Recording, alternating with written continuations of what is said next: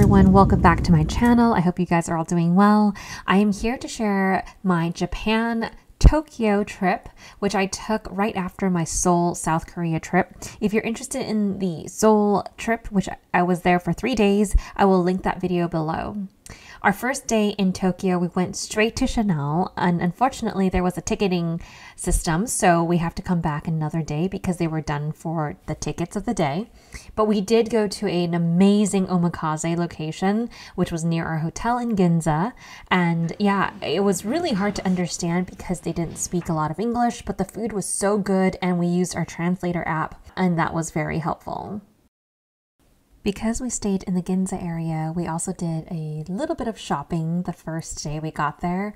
And yeah, we did pick up a few things. Just FYI, for Japan, if you spend over a certain amount, I believe it's 5,000 yen, and you have your passport with you, they don't charge you tax, which is about 8 to 10%. So we're seated at the Ginza Starbucks Reserve, and I got the Sakura Blossom croissant. Nathan got some other croissant. He doesn't know what it is.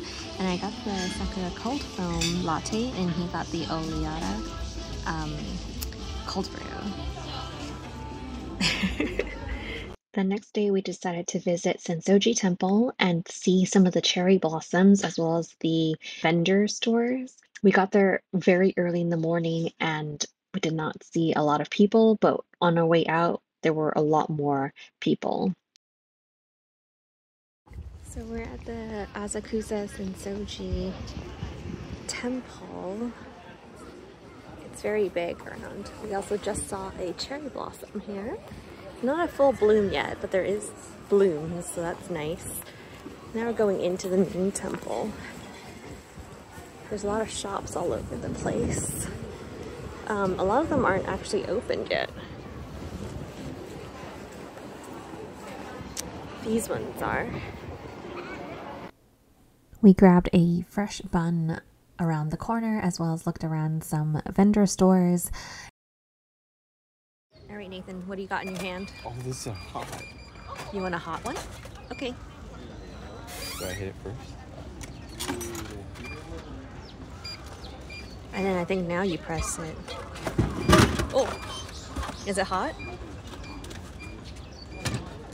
Yeah. Oh, it's hot. Then we stumbled across this very cute place where we can make our own okonomiyaki. We went back to Chanel Ginza to get a ticket for the day so that we could go inside the store. There was about a 2-hour wait, so we went to other stores nearby, including the Hermes store. You can walk right into the Hermes store, no appointment needed.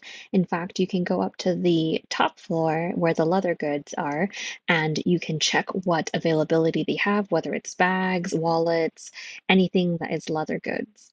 And if you like it and it's available, you can get an essay to help you with it immediately. So there is no games to buy a bag.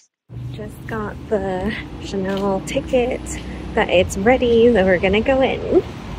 Unfortunately, none of the essays at Chanel really spoke English, so I had to use my translator app, but it did make it hard to understand that some pieces from the 24S are not for sale, even though it's in the store, because they are not released yet. They were just floor models, so I only got to try it on. I did purchase something, and I already filmed the unboxing video, so I'll link that in the description box below.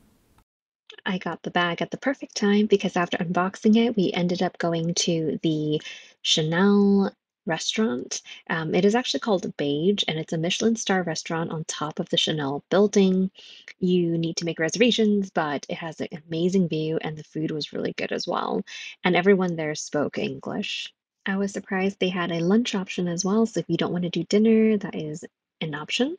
This chocolate dessert was amazing. I also chose the tea pairing, which was really good, and it's the first time I tried it, and I'm really glad I did.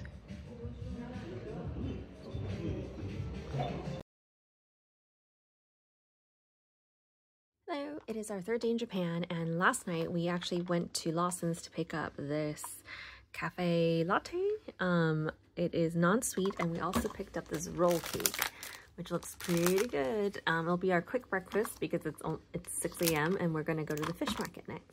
The fish market is huge, and by the time we arrived, most of the bidding for the tuna, which was this main area here, is already done. We did get to see some finishing work where people were moving the fish around, but we did get to watch some videos and some informational things, which is really cool. Japan has a huge tuna market, so this actually happens pretty much every day, very early in the morning, and we actually ended up staying around this area, the fish market area, so that we could get fresh fish for a quick bite. It was a little bit rainy, but we still headed off to Shinjuku so that we could get some fresh ramen when they opened. The one that we wanted to go to had over 2-hour wait and already was sold out even before they opened. Okay, so we're in this little ramen shop. There's little spaces. You buy your ticket outside, and then there's a little ticket that you bring into the seat, and then you give it to them. We got our ramen and rice super quick, and it was so good. The main ingredient in the broth is the yakiaga, which is the flying fish dried and grilled. There's also chicken and pork used in the soup as well. Very tasty. Alright, so now I've finished all of my noodles. What you can do is take the rice, dump it into here, and then take the little rice crackers and also add it into here.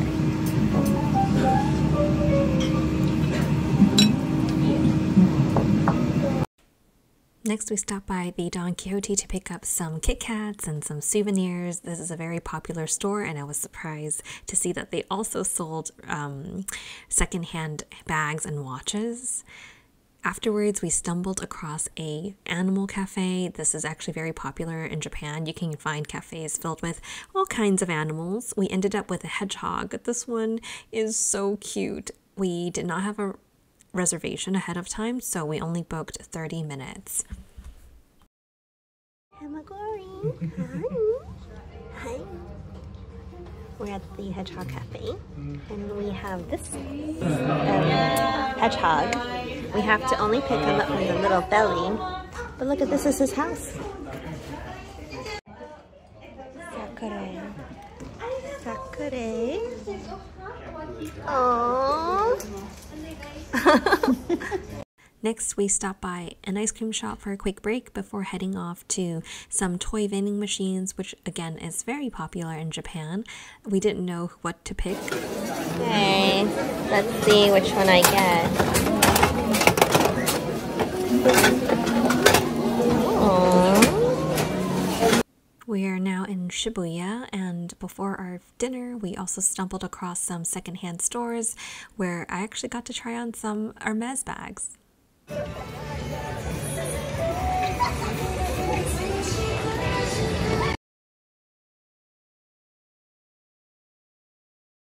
We even ordered 1.5 cutlets.